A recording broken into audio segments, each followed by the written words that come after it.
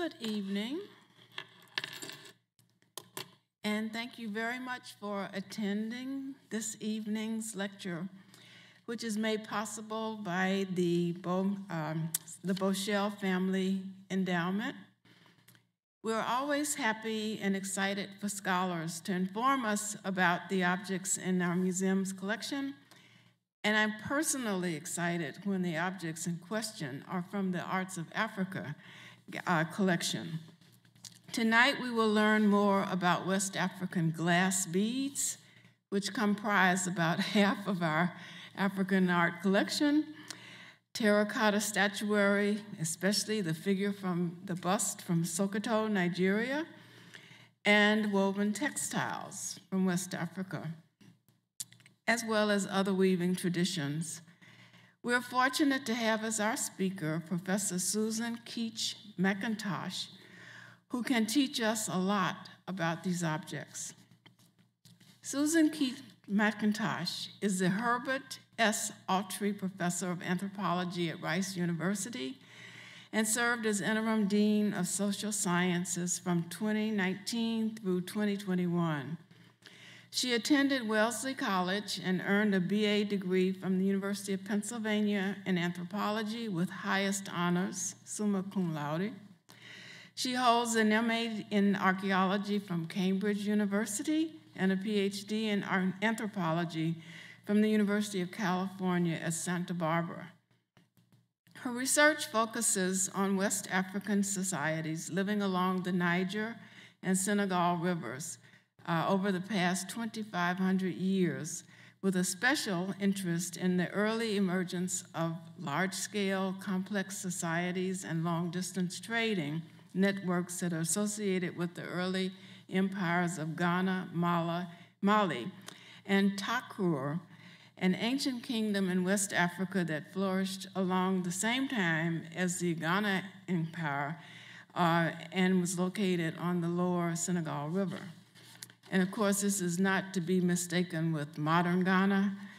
And further, it's situated between the Ivory Coast and the Republic of Benin, which is not to be confused with the People's Republic of Benin. She also studies past responses of African societies to climate and environmental change, and writes and teaches on the politics of archaeology and archaeological representations.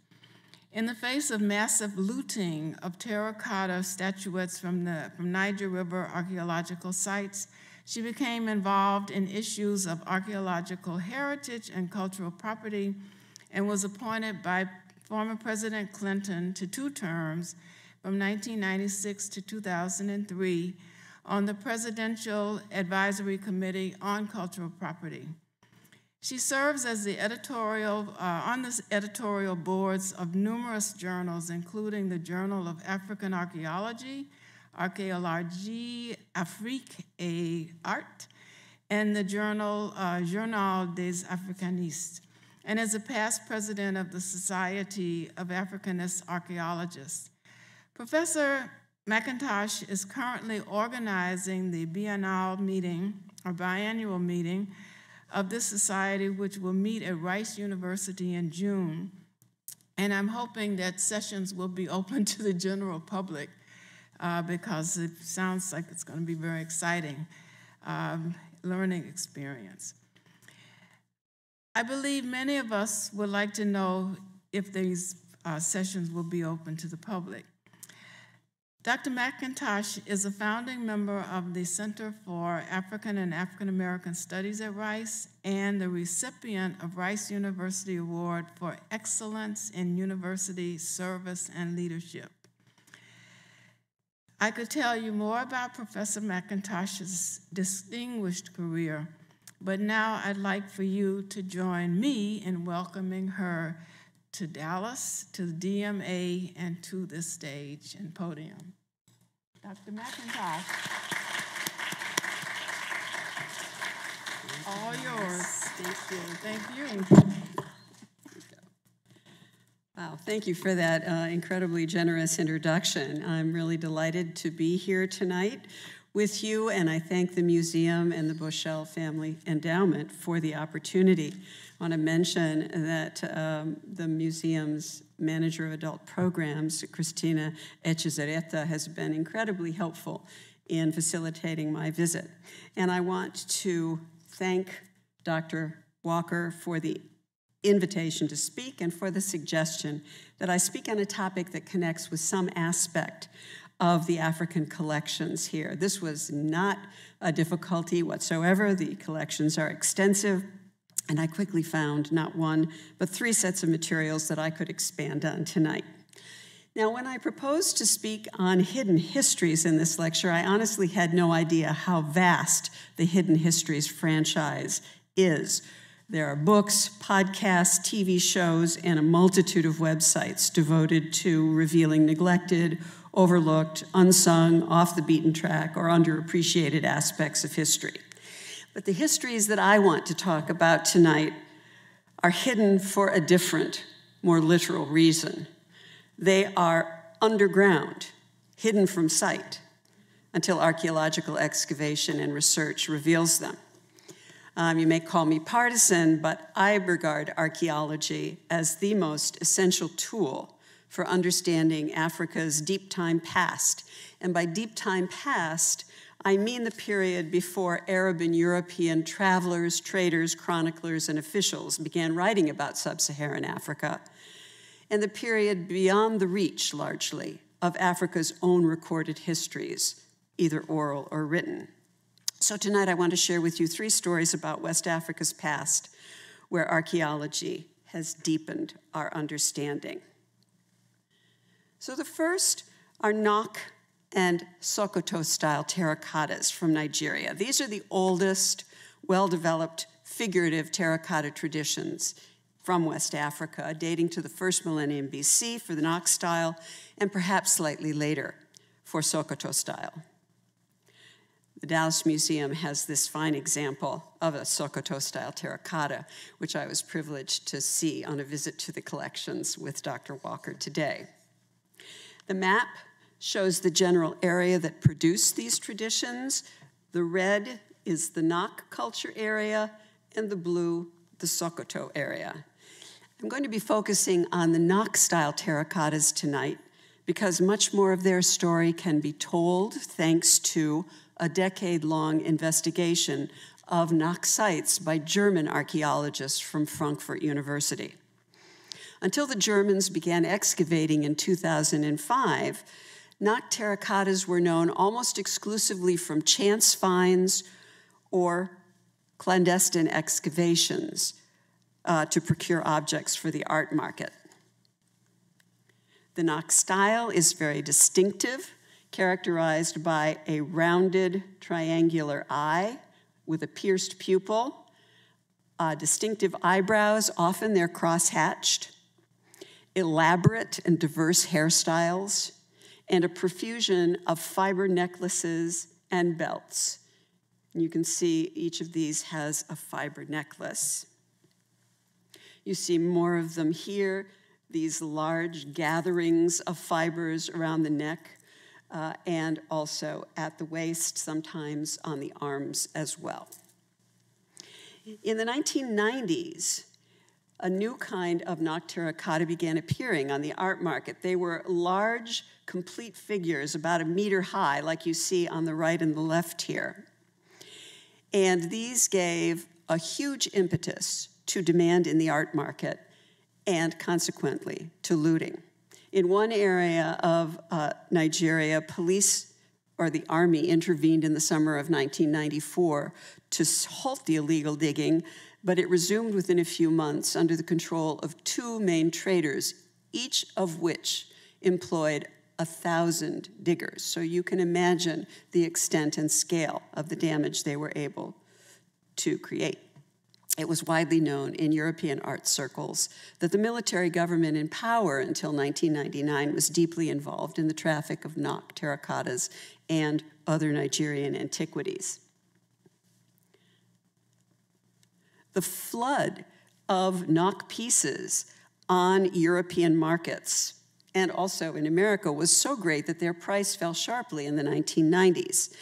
and one could buy knockheads for relatively little from online dealers as of 2006 when I grabbed this screenshot, and you can get them for the relatively reasonable price at the time of between $1,000 and $10,000. So, when the Germans undertook their survey, beginning in 2005, what they found were knock sites pockmarked with looting holes. 90% of the sites they visited had been looted, and the area that they worked, this is in the central area of the knock distribution we saw in the earlier map. They surveyed 165 sites in red, and they dug 49 of them in yellow. 90% seriously looted. And this situation of illicit looting and trade came to international notice in 1999 when French President Jacques Chirac pressed the Nigerian government to approve the Louvre's purchase of 3 knock terracottas. The problem was that Nigerian law made the export of Nigerian antiquities illegal unless authorized by Nigeria's National Commission on Museums and Monuments. That authorization had not been obtained. So this was quite an embarrassing incident, particularly since the International Council on Museums, ICOM, brought it to international attention in view of the devastating looting that was occurring on these knock sites. And this quite embarrassing turn of events was ultimately resolved after a fashion by the Nigerian government allowing display of the terracottas at the Louvre for a 25-year period loan from Nigeria. And you will note that this period is going to be up next year, and it will be interesting to see what exactly happens since the climate, museum climate for antiquities has decidedly changed. So in 2005, when the Germans began their archaeological project, a full 65 years after the first chance discovery of a knock terracotta, we had no actual evidence for the kinds of societies that produced the terracottas, what they were used for, or who was represented. So knock society was actually, and the terracottas context was a matter of largely conjecture, imagination, such as this imaginative construction of a knock temple by the art historian Bernard de Grün. And he thought the knock terracottas would have been arrayed around a central altar area in a temple with lower mud walls and then thatched superstructure. Well, when the excavations began, the reality turned out to be substantially different. At all the sites excavated by the German team that had terracottas, these were always broken and found in pits mixed with broken pottery. No walls or structures of any kind were found. The pits were separated by sterile deposits without any archaeological material. So it appears that these pits were deliberately dug for the deposition of this broken material. And the living sites, the habitation sites, the domestic material of everyday knock life, it hasn't been found. We don't know where it is. The pits contained domesticated millet grains, so we know that the knock farmed, but they must have had a relatively mobile lifestyle to account for the lack of domestic accumulation. Unfortunately, the soils here are quite acid, so bone of any kind has not been preserved. We don't know what kind of domestic animals they might have used, and we don't know if any of these pits might have been associated with human burials because we do not find the bones. The Germans did find separate iron smelting sites associated with knock pottery, and they excavated them, but these kinds of sites were not associated with terracottas. They did not find terracottas in them. So the terracottas that were recovered from excavation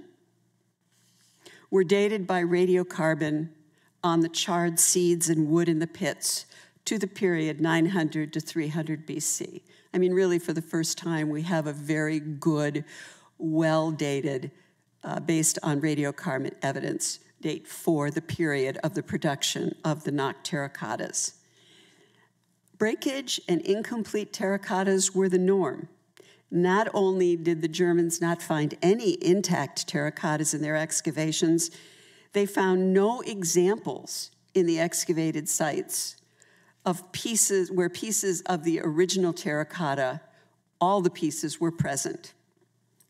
The closest they came was this piece on the left, where you can see it's in several parts, but the base is missing. The terracotta fragments from the excavations characteristically had this deeply weathered surface that exposed the chopped up quartz, those are the white bits that the artisans incorporated into the clay. So this raises questions about the terracottas that are fully intact and with smooth surfaces, like we saw in the earlier slides.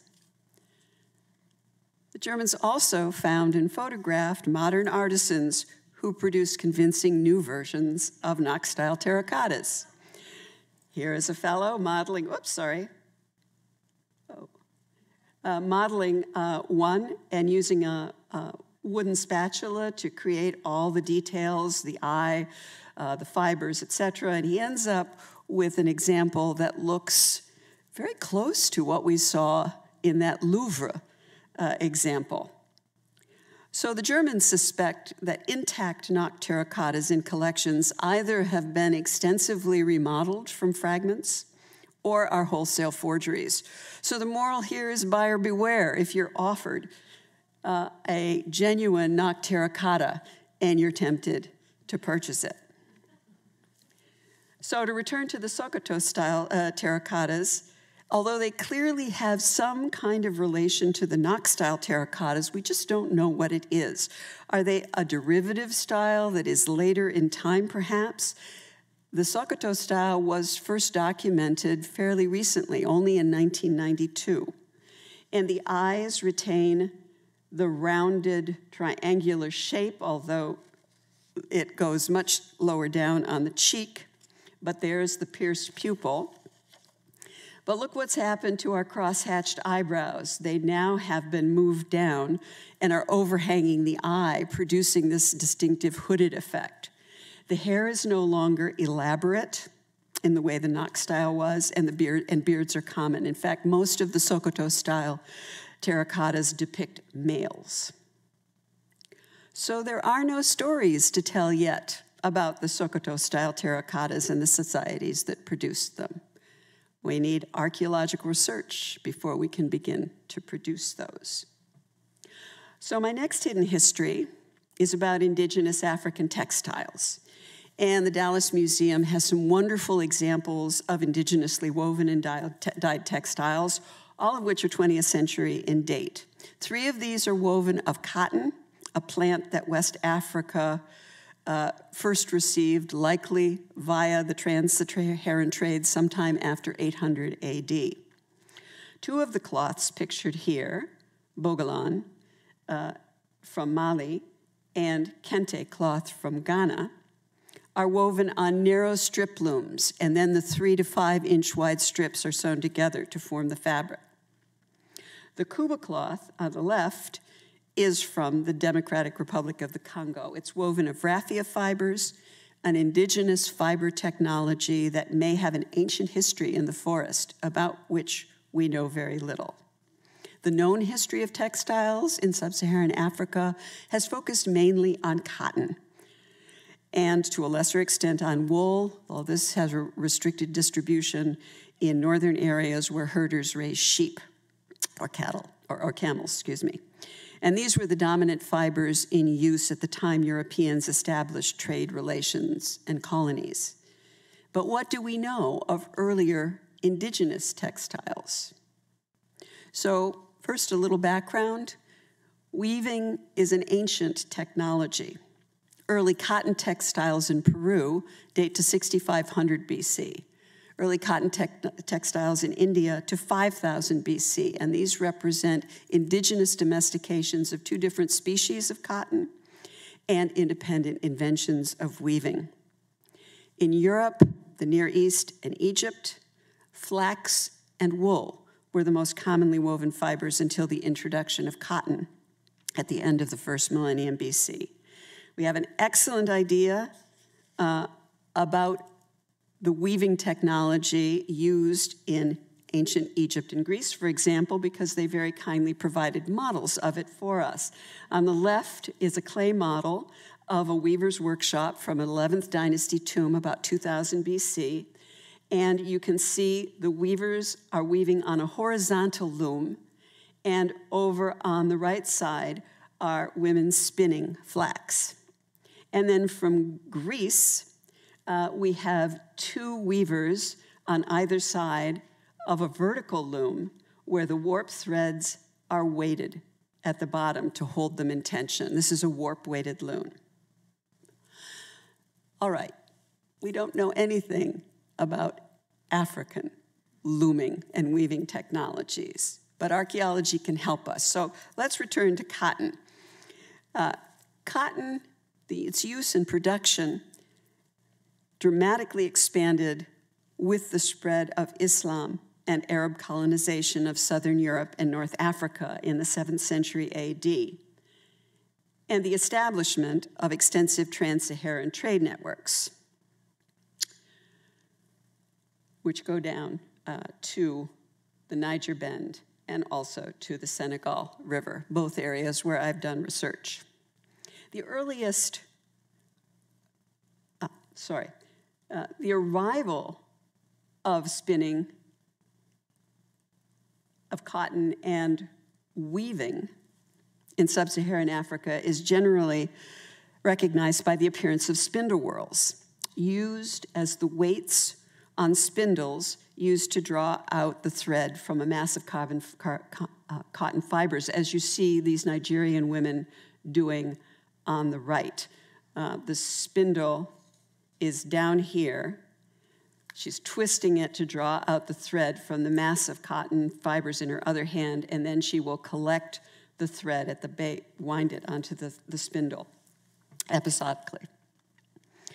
Spindle whorls appear at sites on the Niger and Senegal rivers by around 900 AD, and you see here a sample of the spindle whorls found in a cache of about 4 dozen at the site of Jenne-jeno in Mali, which has been the focus of much of my research, and these date to around 1100.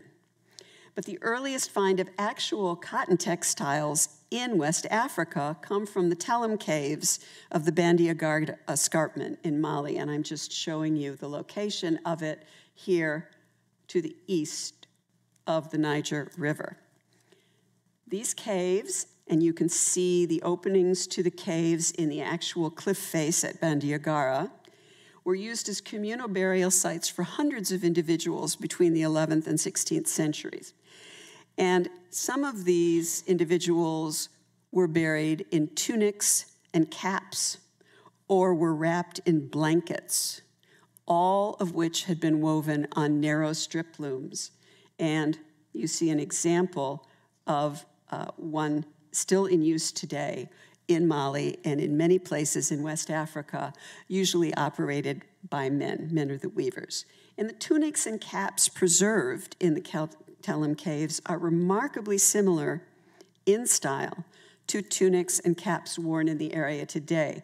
This cap was tie-dyed in indigo.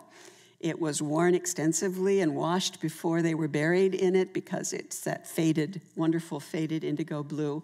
But here is bright indigo, very freshly made, perhaps for as a funerary blanket in the 𝗦𝘂𝘀𝘀 caves.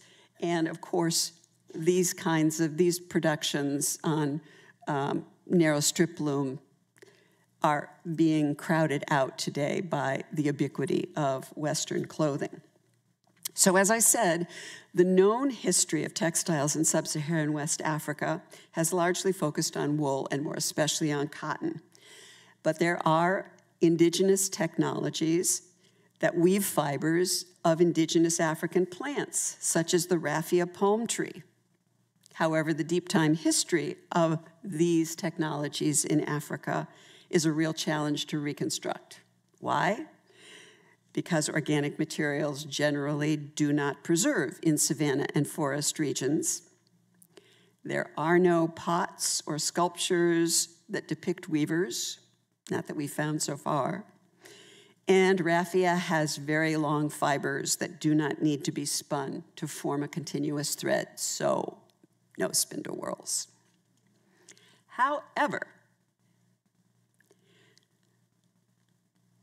the archaeological discovery, quite an exceptional one, of ancient textiles in southeastern Nigeria at the site of Igbo Ukwu has allowed us to write a new chapter in the history of African textile technology.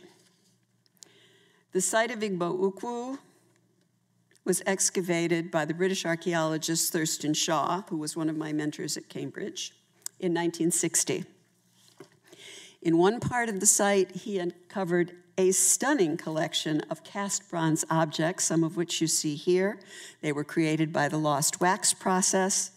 145 pounds of bronze and copper objects arrayed horizontally, not far below the ground surface. They had been protected by an overlying wall that was removed before excavation. You know, the horizontal arrangement of so many objects suggested that they had been placed deliberately in that way, as in a shrine or perhaps a repository of ritual objects. And this artist's reconstruction captures how they might have looked in that space based on the mapping of the object's position by Thurston Shaw. And of particular interest to our history of cloth is the textile shown in blue. Cloth was preserved at Igbo Ukwu by contact with the bronze objects. But the cloth was in fact white, not blue. It just shows up better in the reconstruction, I imagine. And that's why the artist colored it that way. And here on the left, you see some of this cloth actually coming up. These are pieces of cloth. These is copper chain. Here's a broken bronze sword scabbard. So you can see how closely in contact with the bronze and copper objects the cloth was. And that's what preserved it. And you see a fragment of this cloth curated at the British Museum on the right. And you see the green stain of the copper oxides that preserved the cloth. I applied for permission to obtain a postage stamp-sized fragment of this cloth for radiocarbon dating. Prior to obtaining this new date, which you see at the top, we did not know the date of the shrine or of the cloth, but we now know that the cloth was produced almost 1,000 years ago. The cloth is very finely woven with a braided edge at the top, and magnification under an optical microscope shows smooth fibers. Let's see what happens. That are quite different from the fuzzy fibers of cotton at similar magnification on the right.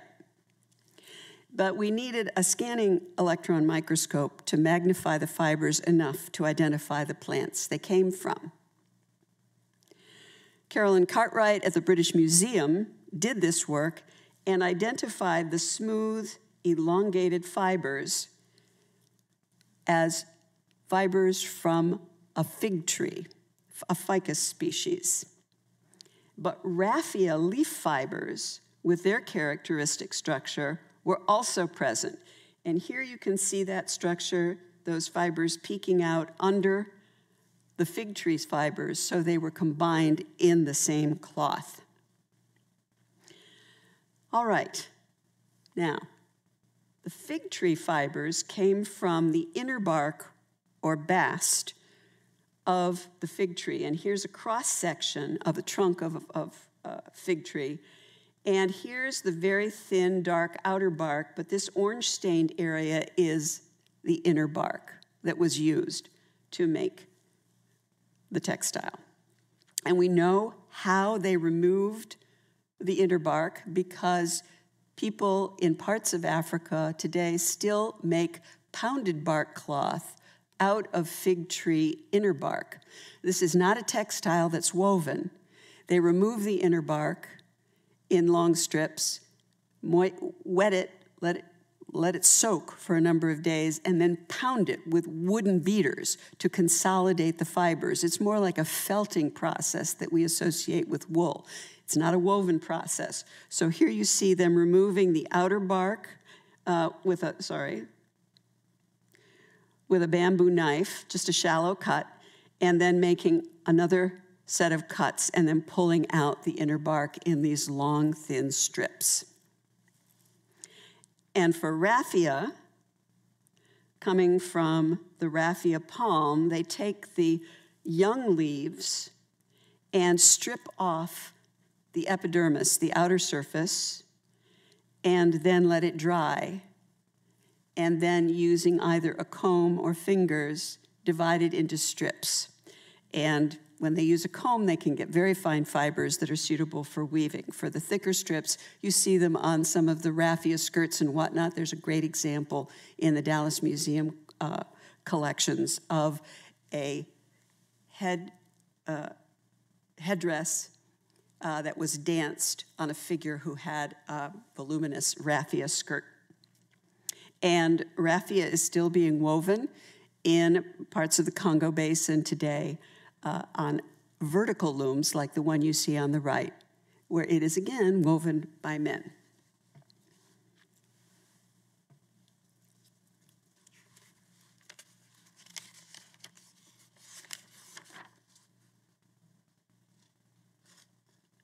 Okay, so honestly, before I go to my next hidden history, I just want to summarize that what archaeology, coupled with scientific analysis, has been able to reveal is this hidden deep-time history of textiles in the forest zone of Nigeria.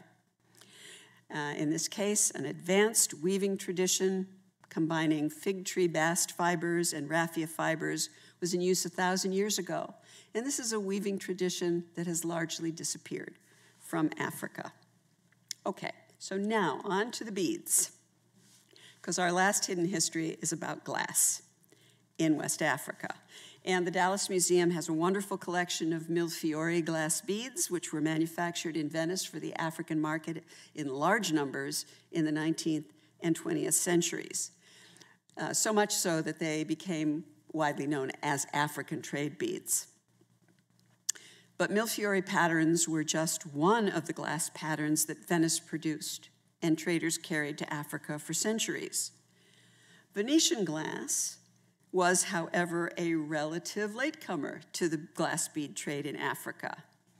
To understand the hidden history of glass in West Africa, we again need to rely on archaeology. So just a little bit of background. Glass is formed when sand, an alkaline soda, and lime are fused at high temperatures. The color of the glass can be altered by adding metal oxides like tin or cobalt or copper. In the form of beads, glass is one of the best indicators of trade networks. 4 things about them make them such powerful indicators of ancient trade networks. First, they're in demand because their visual qualities are captivating and almost magical in some ways. Secondly, they're relatively lightweight and easy to transport, even over long distances. Third, they do not decay easily in the ground, so we can find them in archaeological sites. And fourth, their chemical composition is like a fingerprint that we can use to identify the source area where the raw glass was produced. Now, while glass cannot in itself be dated, it can be dated by the charred wood that is found in the same layer using radiocarbon analysis. So all of these factors make glass beads incredibly useful for tracing West Africa's growing participation in far-flung trade networks. So I'm going to move on to that hidden history now. So glass beads have been recovered from quite a few West African sites of varying ages.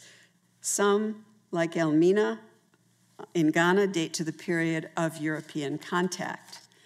I want to focus on beads from earlier periods, from the 1st to the 12th centuries AD. And for this, I'll focus on the beads from 4 sites, highlighted here: Jenne-jeno, 𝗂𝘂, down in the Nigerian forest, 𝗦𝘂𝘂𝘁, and again, Igbo Ukwu. These sites have important bead assemblages that track connections and changes over much of the 1st millennium AD and into the early 2nd. All right, so here's some maps that will show you visually how we now understand the bead trade to have grown over time. Here's the period 100 to 400 AD. We have a mere handful of beads, 1 to 5 glass beads at these sites. 2 of them are from Jenne-jeno. And the extreme rarity of beads during this time period suggests that the bead trade was not yet organized. Rather, beads may have been spread by hand-to-hand exchange as gifts between mobile populations, such as camel, sheep, and cattle herders who had pastoralist networks that extended to the north and the northeast of Africa. By 500 to 600 AD, beads are still fairly rare, but I did have to change the frequency of these. Some sites have between 10 and 50 now. But look what happens between 700 and 1100 AD. We have notably large numbers of glass beads along the Niger River, at 𝗂𝘂, and down here at Igbo Ukwu, and also at 𝗦𝘂𝘂𝘁, away from the river. But the story there gets really interesting, and I'll return to that in a moment. So this striking growth in the number of glass beads reflects the organization of commercial trade along trans-Saharan routes in the 8th to 9th centuries.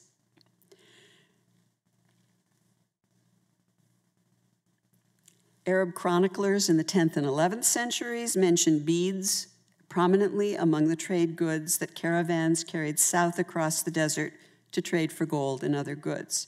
And I've marked in red all of the trade towns and oases mentioned by the early Arabic sources. 𝗂𝘂 is one of the trade towns mentioned very prominently. So, excavations by my former student, Mamadou Cissé at 𝗂𝘂, recovered a large number of glass beads from 2 different archaeological sites. One site, 𝗂𝘂𝘀, dates to the last centuries of the 1st millennium AD. The other, 𝗂𝘂 ancienne, is a bit later in time. And the photos show the range of bead types that Mamadou recovered. One sad aspect of this is that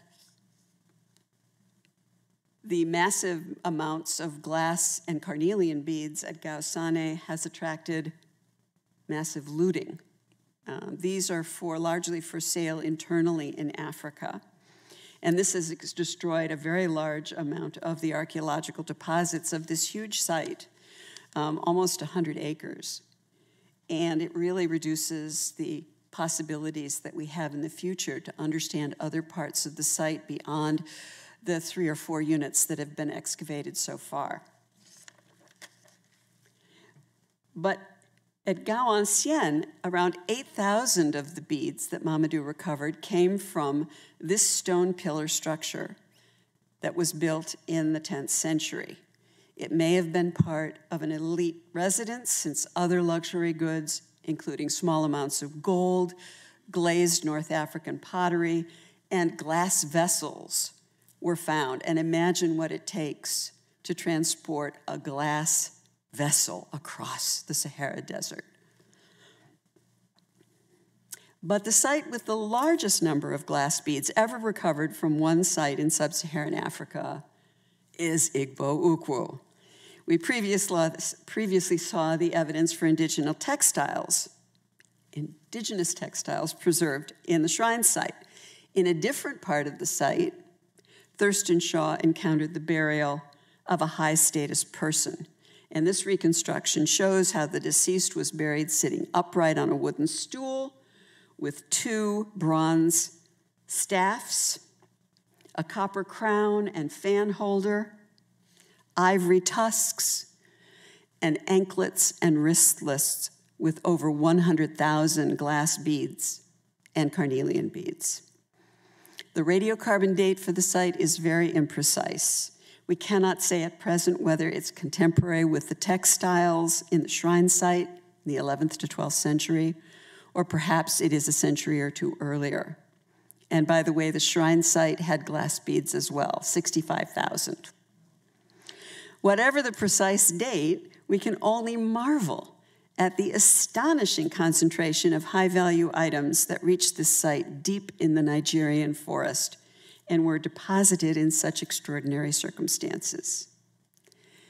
But now we must turn to the question of where the glass was made that these beads were fashioned from.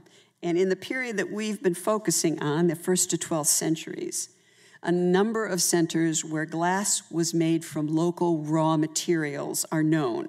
And a key point here is that the local geology of the sand in the glass recipe and the type of soda used combined to create the chemical fingerprint that characterizes the glass from a particular production area. So this is what helps us map out the connections. So the blue circles here show areas where glass was being made as of the end of the 1st millennium BC and onward. There was early centralized production of glass in Egypt, predominantly Alexandria, and Syria, Palestine, identifiable by its composition, and this differed from glass made in Mesopotamia over to Iran. Southern India had yet a different glass recipe, and Southeast Asia, question mark means we haven't actually found the sites where the glass was made, but it's very clear from the distribution of glass around here, there must have been a place that was making glass of a particular chemical composition, and then in China as well. Glassmaking later emerged in Europe after the spread of Islam into Mediterranean Europe in the 7th century. It also emerged in West Africa around 1000 AD at the site of Ife in Nigeria. There, African glassmakers devised an entirely novel recipe that makes it instantly recognizable by its chemical composition. The archaeological and analytical work that proved that glass was being locally made in Ife was primarily done by my former student, Tunde Babalola. He recovered tens of thousands of glass beads, very prominent among them, blue glass that you see here. And he also found the crucibles used to melt the glass for bead making. The melted glass on the interior of these fragments shows the colors that the glass makers were working with and the bead makers were working with. And here's an intact crucible. And in this graph, you can see how the amounts of elements and oxides in the bead chemistry allow us to identify the different source areas. So we can see that various sites with glass beads are connected to trade networks that extend to the glass-making centers of Iran and the Eastern Mediterranean. These types of beads were extremely popular, thousands of miles away, and that beads made in Ife were also sought and frequently traded. And I would say this slide, which 𝗂𝘂 McIntosh kindly provided to me, was done about 5 years ago, and we now have many, many more chemical composition analyses of glass beads from more sites, and they mimic these patterns. There are rare ones from Southeast Asia. This one is from Jenne-jeno. What was it doing there around the 1st or 2nd century AD? We don't know. And then this particular composition is a very early composition before the 9th century. But it is Iran and Ife that were extremely popular. And what we can do is show that these two types of glass beads from widely separated source areas were apparently both traded along networks along the Niger River, shown by the green dots on this map. And they were all being traded about 1,000 years ago, linking forest, southern desert, over to the capital, the presumed capital of Mali, at 𝗦𝘂𝘀𝘀𝗵, and then down on the Senegal River near the gold fields. So our archaeological journey has revealed the hidden history of glass in West Africa, not only the early history of the glass bead trade into West Africa, but also the invention of a new glass recipe in the Nigerian forest by local glass workers. So while we know a great deal about historical connections with the forest regions after 1500, archaeology really opens up a whole new world of information about trade networks beginning 1,000 or more years earlier. And I hope that I've also convinced you about the power of archaeology to inform us in unexpected new ways about textiles and terracottas in Africa as well. So I thank you for your attention, and I'm happy to open it up to questions if you have any. Thank you.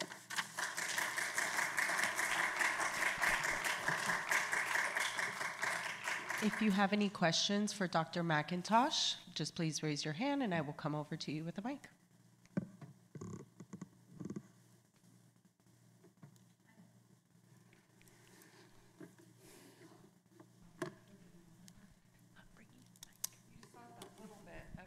Currency trading that they used to do. Do you know what type of currency was traveled back and forth, or what they traded for? I spoke about currency? Mm-hmm. I'm not talking, it was their currency, not modern currency. Oh, okay, yeah, they were trade goods. They were exchanging things, yes, for things that they considered to be of equivalent value. So the things that the trans-Saharan traders were coming after were certainly gold. That was one of the main things driving them coming up from the forest regions. And they also traded for slaves, sadly, and various spices. Malagueta peppers from the forest region were one thing, and in return they were bringing brass, metals of various kinds, cloth, beads. The Arab chronicles tell us, give us whole lists of things that they were bringing. And I think that it's really important to note that trade was not just operating at long distances, organized by folks in North Africa and the desert, people who ran the caravans, the camel caravans. We had lots of middle range and local trade networks that were extremely active and formed the bulwark of these longer trade networks because they provisioned the folks who were operating in the desert where it was too dry to grow any kinds of crops. So we know that trade was coming up from the inland Niger Delta, from the Niger River area, to the southern desert entrepôts and trade towns, provisioning them with millet and rice so they could feed themselves. And then dates from the oases were something that traders would pick up en route across the desert and trade those into sub-Saharan Africa. So there's a whole variety of things, but a whole complex intermeshed set of local, regional, and long-distance trade networks in operation with all sorts of trade goods. Does that answer your question adequately? Okay.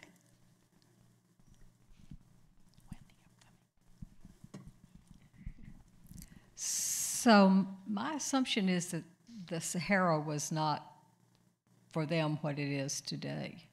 We're talking about trade networks and feeding themselves, but if I remember correctly, I know the Sahara is expanding today. I assume it was maybe less dry and more grassy 1,000 years ago.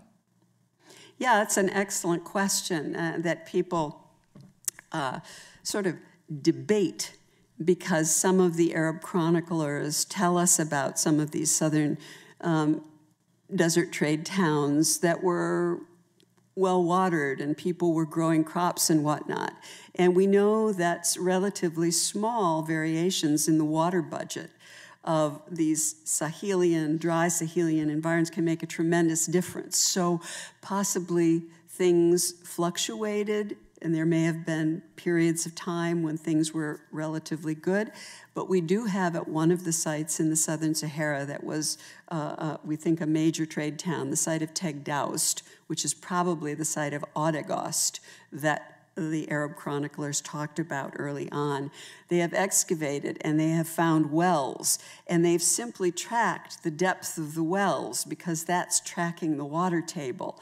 And through time, in the period from about the 9th to 12th century, it just went down, down, down, down, and then the site was finally abandoned in the 14th century. So that's one piece of evidence that suggests that it may have been better in the 9th, 10th, 11th century, but then it started getting much more arid. But certainly the people who are operating in the deep desert, in the Central Sahara, the Central Sahara area has been, hyper-arid like it is today pretty much for the past 2,000 years. So these camel nomads were supremely well adapted to travel long distances in that dry desert, and then a whole network of oases developed to provision them and for stopping places. And something that I found extremely interesting, the Sahara surface has two kinds of surfaces, the erg surface that's sandy and the reg surface that's stony. They have bred different kinds of camels with different kinds of feet to walk on the different kinds of surface. And so caravans would swap out camels at some of these oases for a wholly different type, depending on the terrain that they were about to traverse. Who knew that it was that complicated? But it was.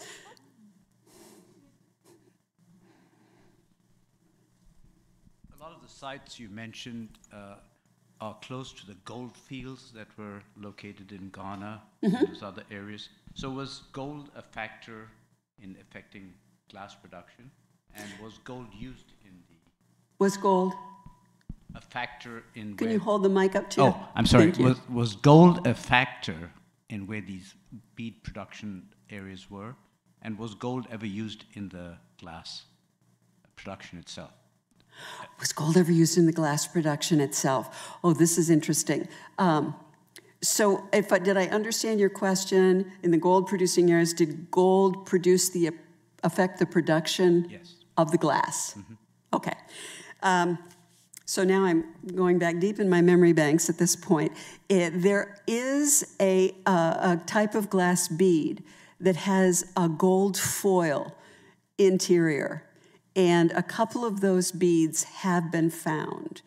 Now, this was a kind of bead, if I recall correctly, that was produced earlier in Egypt. I don't know, I can't actually tell you. This, I believe, is a trade bead coming in.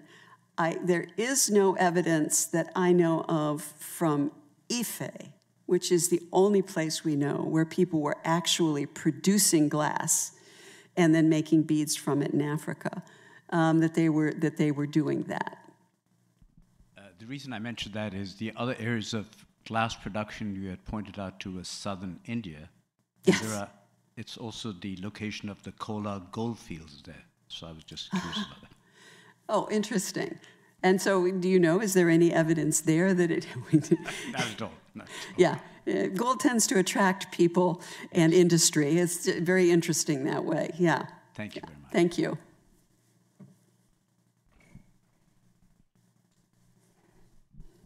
Dr. McIntosh, I'm curious, to what extent are African countries able to reclaim or rehome their artifacts from museums, particularly in Europe and the United States? Yeah, so that is a great question, and speaks to the comment that I made that the climate for antiquities and artifacts in museums today is markedly different than it was 25 or so years ago.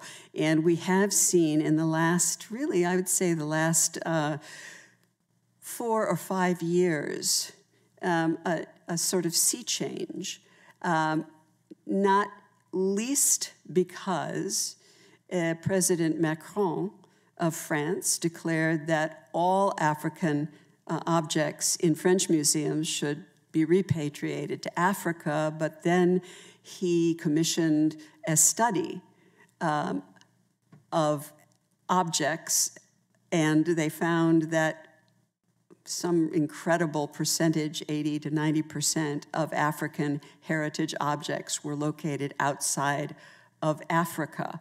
And so there has been an impetus that is built up over a number of decades. I mean, the repatriation process has begun in other areas in the United States with the Native American Graves and Repatriation Act. We have had a lot of historical experience developing provenance research, trying to figure out what is the history of ownership of the objects in our collections, in our museums. And museums have established policies whereby they have to do this kind of research. That lets us know when things came out of certain countries. And increasingly, people are using the date of 1970, when the UNESCO Convention on the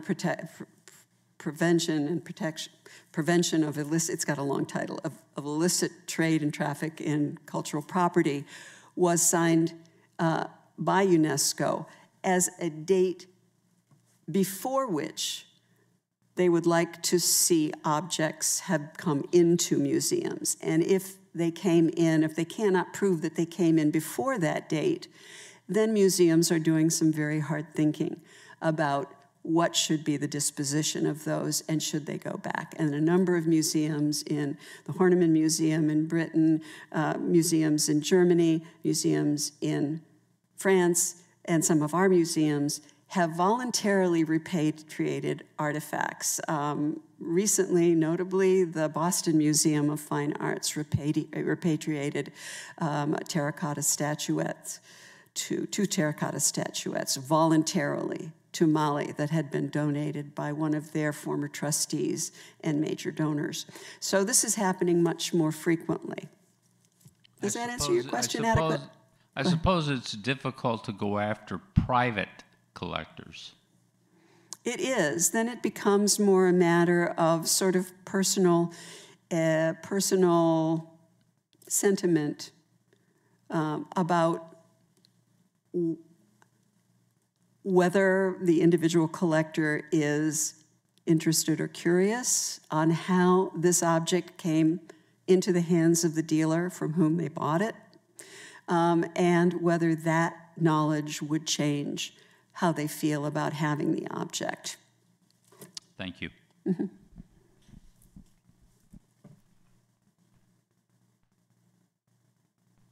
Any other questions?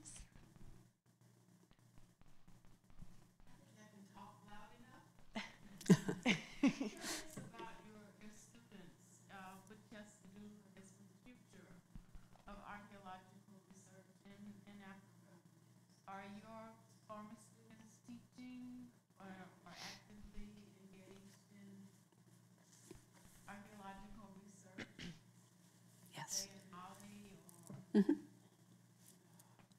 Nigeria, other places? Yes, my former students, these are all students that I have worked with in the field and who demonstrated a real aptitude and dedication to archaeology, and they have, in almost every case, indicated that they would be going back to their home countries. And so Mamadou Cissé is very active in the Ministry of Culture, and he is in charge of archaeological research in the country.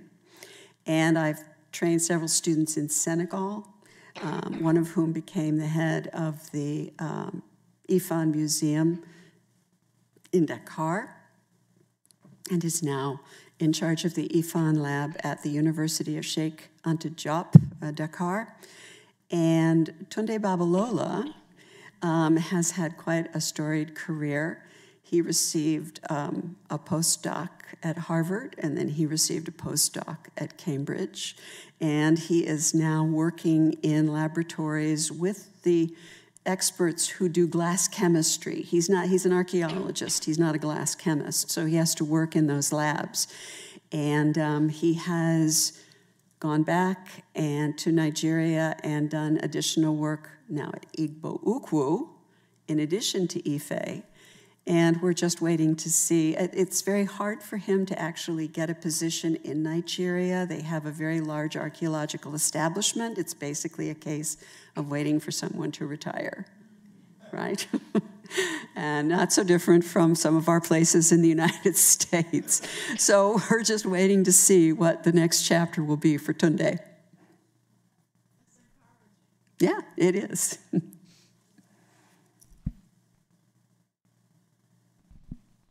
Well, thank you all so much, and thank you to Dr. McIntosh for such an interesting talk and conversation, and we appreciate your time being here with us at the Dallas Museum of Art.